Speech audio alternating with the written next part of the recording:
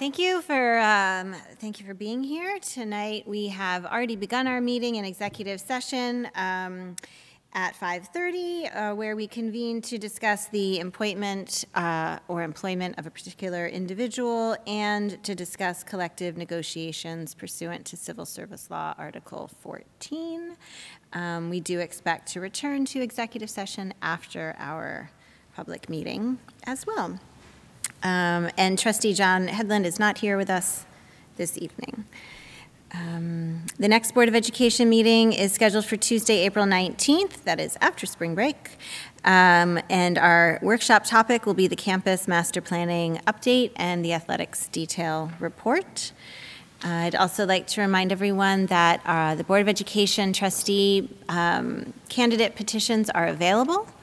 You can get a packet from Ms. Platt at cplatt@haldaneschool.org or stop into the district office to pick one up.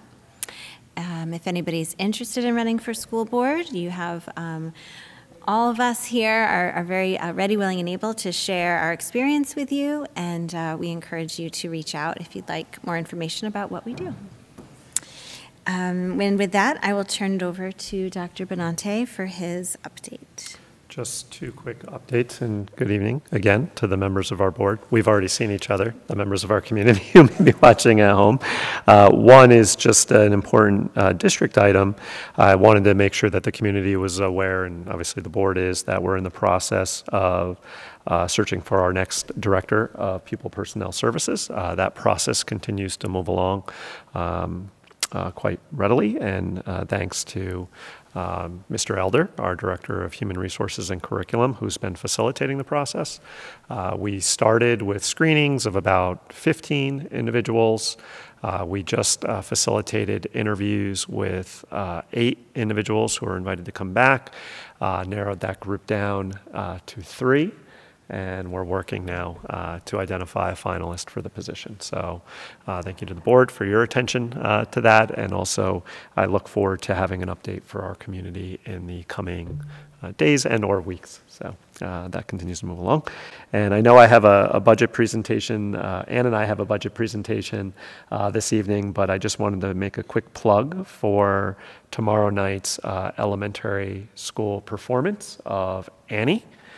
Which will be, I believe, at 7 o'clock. I may have that time wrong. I thought it was 6 o'clock. Is it 6? Ooh, I was going to check my phone, but I didn't want to be checking my phone at the table. 6 o'clock. 6 o'clock.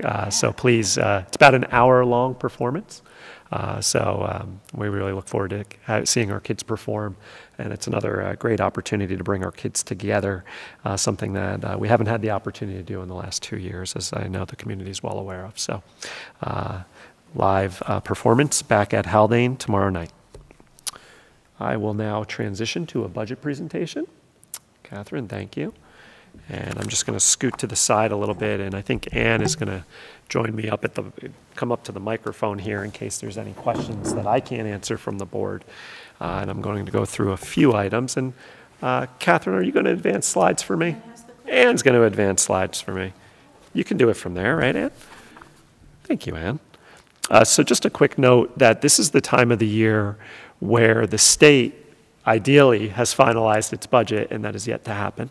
So we do expect that in the coming days, the state will finalize its budget. That being said, there's no indication that school aid will be impacted. There's years that we've gone into where we're concerned about what the final state aid runs are going to be. This was not a facet through either the governor's executive budget proposal or the respective House budgets that was really a matter of contention. So we feel good that the figures we're going to present tonight in terms of state aid are firm and will not be impacted in these next few days. As we look at a summary of our revenue, there's just a few things in the successive slides here that I just want to call out, and I'm paying attention to where there is a significant increase or decrease from what was budgeted in the previous year. to what we are budgeting or proposing in the 22-23 budget. So I'm not going to speak to everything for expediency. I think we've drilled down into some of these in previous budget presentations, but I am just to highlight areas of significant shift. So you can see when it comes to our revenue on the last line under reserves, a decrease in the reserves that we're applying to the budget.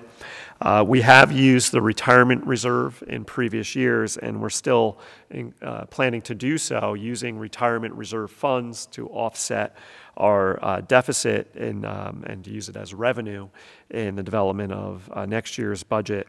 And again, this is indicated here. We're just not doing it to the extent that we did in the previous school year. So that's the last line that you'll see here in the decrease of $160,000.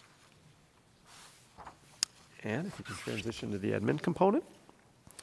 So there's a few items here that I just wanted to speak to. And again, I know there's projected spending column.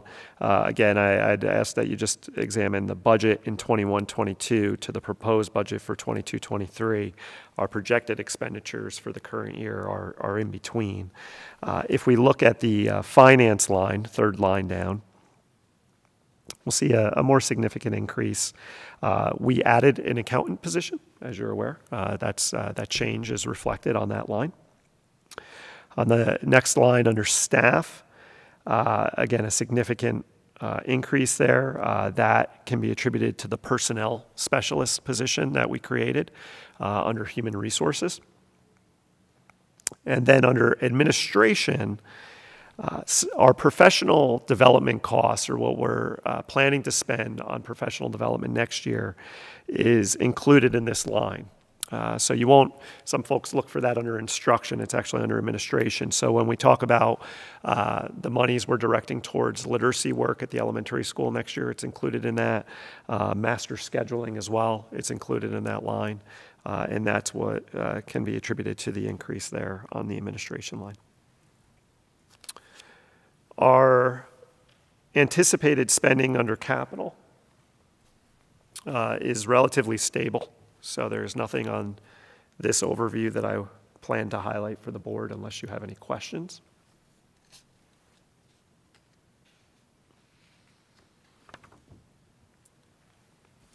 And there was one other line I wanted to highlight under program.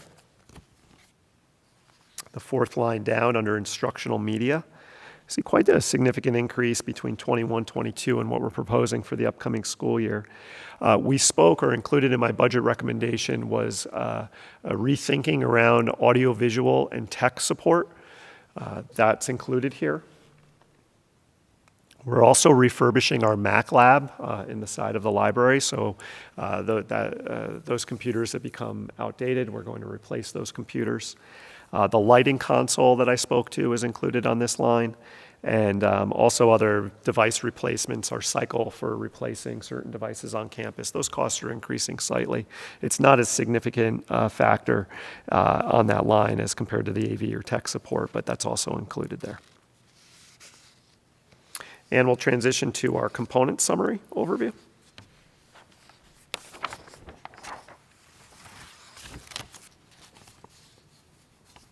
And as the board's aware, as we look at our budget levy comparison on the next slide, with the increase in state aid, our budget-to-budget increase is going to be higher. Our levy limit for this upcoming year is 3.67%, which is reflected in the light blue bar. Now, also included in the budget vote will be a vehicle purchase proposition. We are planning to replace one large bus, and also 2 minivans. And as most are familiar with, the financing of these are budget neutral. We have debt dropping off, and we're bringing on debt in an equal amount to the debt that we're paying off.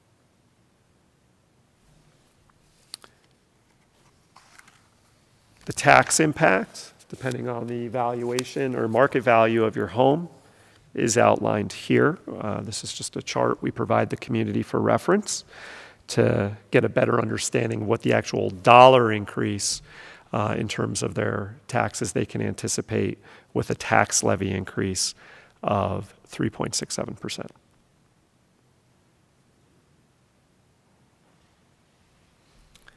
With that, we'll pause for any additional questions that the board may have regarding our anticipated revenues and the tax levy projection.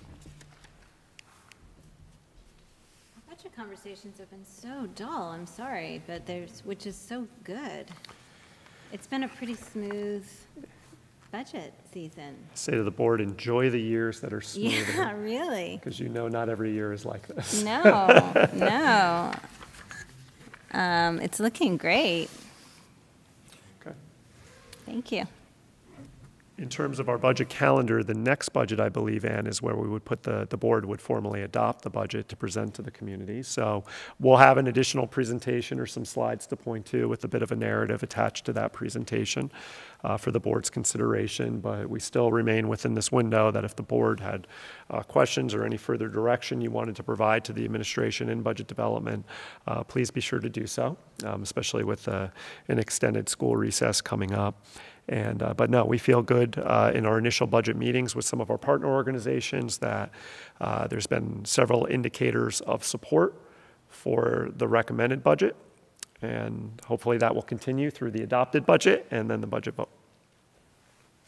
Will we see a version of the budget, like line by line? I think we present that at our next budget meeting, correct, Ann? Then we'll have that, just in case there are any changes. You don't want to have more than one version out there.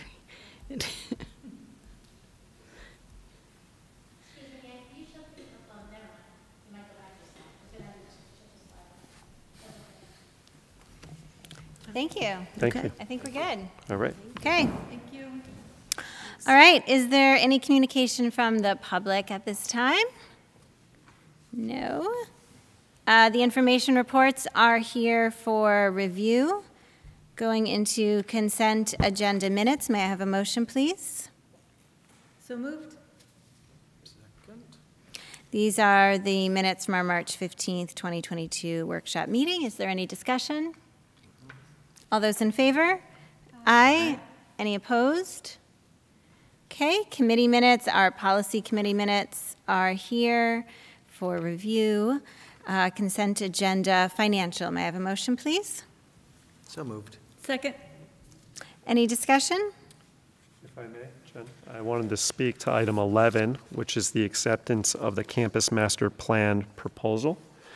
First, my thanks to a subgroup of the campus master planning committee, which was comprised of two of our board members, who are also parents, but parents within the community, other folks who are in respective leadership positions within the community who came together to review and meet and interview three different architecture and engineering firms to hear their thoughts and perspective on how they would approach the master planning work. We arrived at consensus in that CS Arch would be a great fit to engage in this work. And with that, I just wanted to step back to see if Sean or Maggie had any other things or thoughts they wanted to share about the process or about the recommendation for this evening. No, I mean, other than to say they were three great candidates, and you know, I think there's a lot of great work done by everybody who submitted a proposal, and I thank them for the work that they did. And at the end of the day, like you said, I feel really strongly about who we've gone with, and I think it's a great team. Yeah. So at our next board meeting, we actually have a campus master planning overview to provide to the board. So we've invited CS Arch back, and Tim, I just want to, I know we reached out to them today to see if they could actually be a part of that presentation as opposed to hearing from me and Tim about it. Why not hear from them, and have they indicated they would be able to join us? We've requested that they attend the next board meeting, and I'm just waiting on confirmation. Got it. So we plan to have them as part of a process upcoming to meet with the board as well and answer any questions that the board may have. But we feel really good about this. It's a comprehensive plan and of approach for the project. And again, want to thank the committee for their time last week in reviewing each of the vendors that came to us. Great, thank you. All those in favor? Aye. Any opposed? Okay. Consent agenda personnel, may I have a motion, please? So moved. Second? Any discussion? I just wanted to mention that number 11, as we appoint our co-curricular position, physical education department chair, we did something similar for the music department recently, a couple years ago, and it's these kind of leadership positions that really help each department grow. And so a thank you to Mr. Caldiero for stepping into this role. I think it's great. All those in favor? Aye. Aye. Any opposed? Okay, unfinished business, the Haldane Central School District calendar for next year, 2022 to 23. Ms. Platt?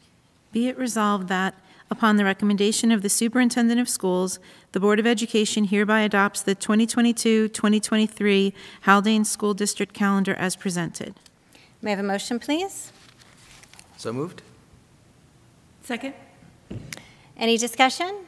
I don't think there's any changes from when it was presented the first time, a month or so ago. We're not.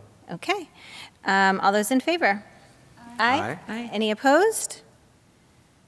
Okay. Very good. CSE, CPSE recommendations. Ms. Platt? Be it resolved that, upon the recommendation of the Superintendent of Schools, the Board of Education hereby approves the recommendation of the Committee on Preschool Special Education and Committee on Special Education as presented. May I have a motion, please? So moved. Second. Any discussion? All those in favor? Aye. Aye. Any opposed? Okay. Going into our policy review, I'll turn it to Ms. Platt.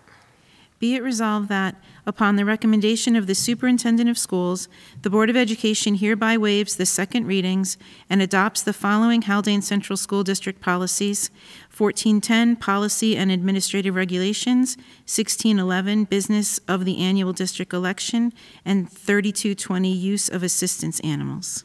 May I have a motion, please? So moved. Second?